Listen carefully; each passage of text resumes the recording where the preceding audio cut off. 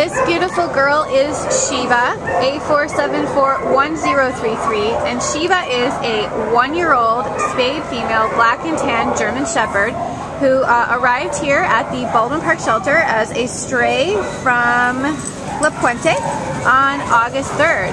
And this girl she's still got the spirit of a puppy. You know, she's got a lot of puppy energy, playful, and she definitely hasn't, oh, there goes the big cart by us. She hasn't had a lot of training yet, so she's definitely going to need some leash training and house training and things like that.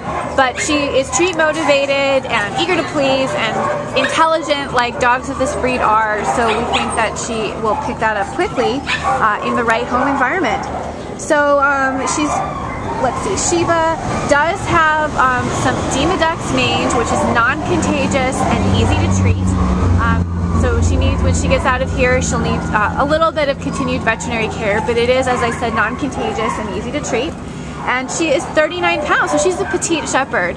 We do think that she would do best with a proper introduction to other dogs. She's very enthusiastic and very, you know, excitable around them, and we just want to make sure that that energy gets channeled appropriately. Anything else you want to tell us about Sheba? She's just a really sweetheart. She's affectionate, and she's just real playful. So I think she'd be, you know, when she settles in, she'll make a really good member of the family. So come meet Sheba here at the Baldwin Park shelter.